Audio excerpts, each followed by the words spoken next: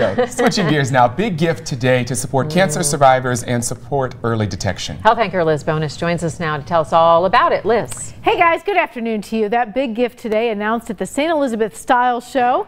It is an annual event, and this year it was held to benefit the new St. Elizabeth Cancer Center, now in the works. The models, many of them also survivors or those who support survivors, they modeled fashions from Dillard's, and one of the models part of the team at the U.S. Bank. Now, they announced today that as part of what they call the Maxon Foundation at U.S. Bank, which assists the community in support, that they were giving $1.5 million for a new mobile mammography unit. The hope is that it will be continued with other outreach in the rural areas where it's really needed to help with early detection. They have also committed to another or to several thousand more as follow-up to help maintain this van. Here's what the CEO and survivors had to say about today's support. It's awesome.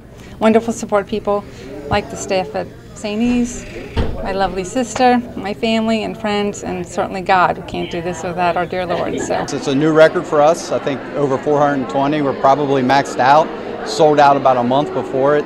What it really means is our community is partnering with St. Elizabeth to make a difference in the lives of Northern Kentuckians. I had a chance to help MC this event. I have to tell you, with so many survivors, it was really inspiring. They hope to have that cancer center open by 2020. Guys? All right, good news there.